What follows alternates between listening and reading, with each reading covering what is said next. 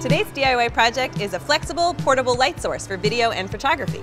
Can squish into small spaces, easily hang up on location, and it's simple and fun to make.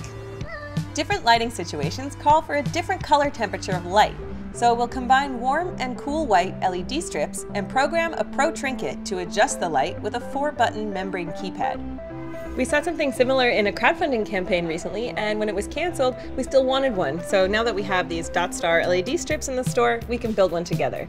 Follow along with the step-by-step guide on the Adafruit Learning System. The link is in the description.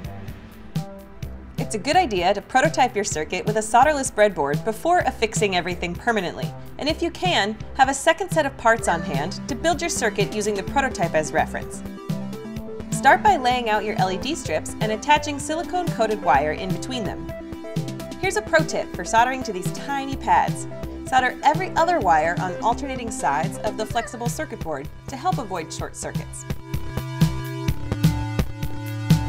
After attaching the LEDs to your Pro Trinket and the keypad as well, load up the sample program using the Arduino IDE and test that everything works as expected.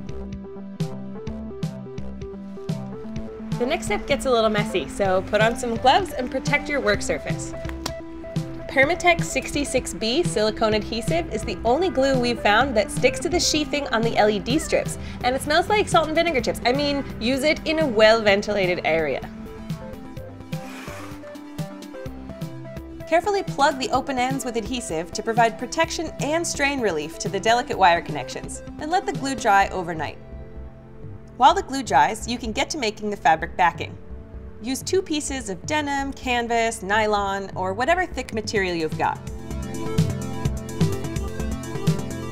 With right sides together, stitch most of the way around the perimeter before turning it right sides out and top stitching around the edge. You can optionally add D-rings or clasps for easily clipping the light panel to things, and on this one I also created a battery pocket with strategic stitching. Once the glue is dry on your circuit, all that remains to do is stitch it in place on the fabric backing. Instead of sewing long continuous runs of thread, stitch and tie off at each location. That way, if one stitch gets snagged, the whole thing doesn't unravel. You can try out different translucent fabrics to use as diffusion or use it as is. These LED strips are weather resistant, but if you want to use this light in the rain, you'll have to protect the circuit further. Check out our episode on rugged wearables for more tips on making things durable.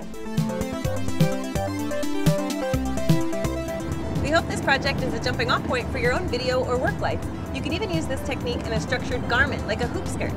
Be sure to share what you make on our weekly Show and Tell Hangout on Google+, and subscribe if you're not already to catch our freshest episodes the soonest.